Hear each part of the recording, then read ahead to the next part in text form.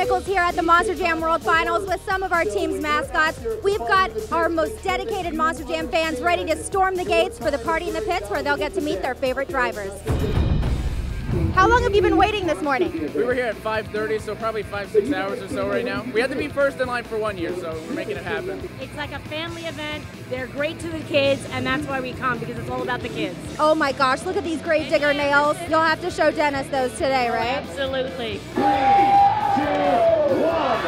Welcome to the Monster Jam presented by locally Metro PCS. Well, here in the dog pound, what can fans expect to experience? You know what, it's so great being here in the dog pound. We've got all the Mutts finally together. We never get to have any shows together. So us here together along with Spike and McGruff and all the other dog trucks, it's really a great experience. What's your favorite thing about Monster Jam?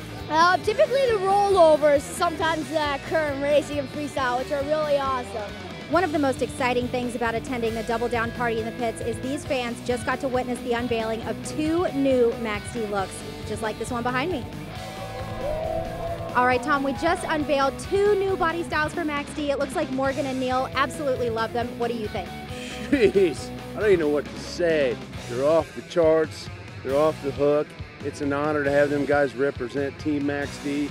It's even better yet, an honor to have them represent themselves in the World Finals with their own unique bodies. Everybody loves them, especially me. Monster Jam!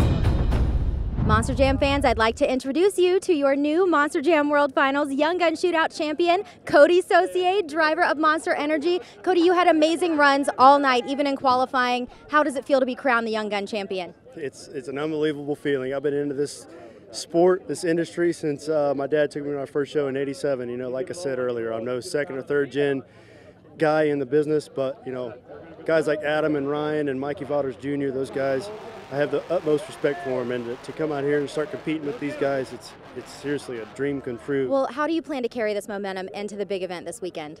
I guess just keep turning the number just like I'm doing, you know, stick with that same gear, and there'll be 2 Monster Energies in the show, so we have some competition to put up for, what have we got, 3 Gravediggers and 3 Max Ds, so you can count another Monster Energy in, so it'll be one of those teams in the final. All right, well, congratulations again, Cody. This is your Young Gun Shootout for Monster Jam World Finals 16.